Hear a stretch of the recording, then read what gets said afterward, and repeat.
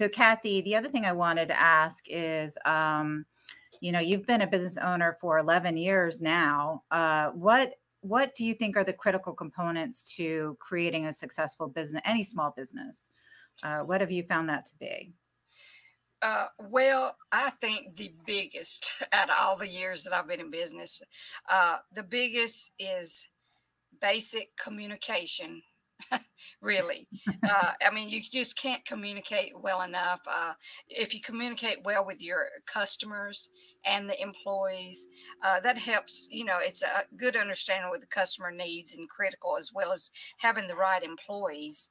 Um, and that helps with good relationships functioning to a pleasant working atmosphere. So to me, communication is key to everything in my opinion after all the years, but you just can't communicate well enough, whether Yeah. it's on documents or with your computer or whatever.